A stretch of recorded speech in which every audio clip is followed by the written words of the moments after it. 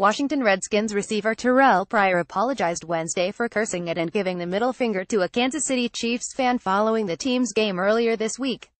But he also said his behavior was a response to being called the N-word in that instance and several others that night, being called the N-word several times to the point where an NFL employee had to step to me and stand by me the whole game from the second quarter on is the exact reason why guys are kneeling during anthem, Pryor wrote in an Instagram story post. I choose not to kneel because as a team we decided to be the one and stand, but as I walked in tunnel hearing someone call me the N-word and say F you to me flicking the person off is more deserving. I do apologize to my teammates and the organization. But at some point you keep calling us the N-word, we going to start acting up straight like that. An NFL representative said Thursday that the league was looking into all aspects of the incident.